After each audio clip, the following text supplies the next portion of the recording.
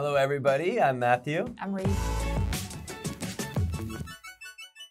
Today, we're going to look at Unit 19. Too much screen time for Junior? If there's a question in the headline, the answer is probably yes. So this is obviously about digital devices and how there's a screen in front of our face pretty much all day, every day, and it's hard to avoid. But also, how does that affect kids growing up these days? And now they have to be in front of a screen to go to school during this pandemic. So it's getting kind of crazy. It's getting kind of crazy.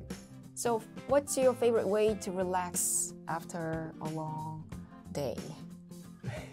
Yeah. My favorite way to relax is to look at a screen. Usually a TV that is playing some kind of movie or TV show. TV shows, right? That's me. What about you?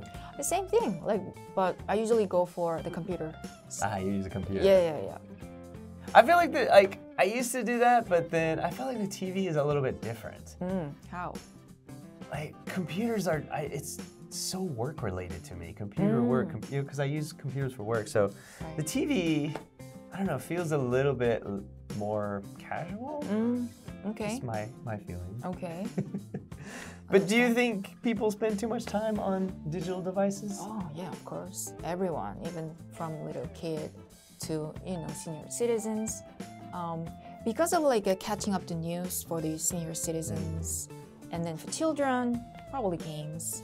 Games. Right. And now it's hard to avoid. Sure. I think for parents it must be an uphill battle to try to get their kids to... How are they gonna stop children? Yeah. Right? How do you prohibit something that now, because of pandemic, they have to do? Exactly. Yeah, that's a little bit difficult. Uphill battle. Uphill battle. Prohibit.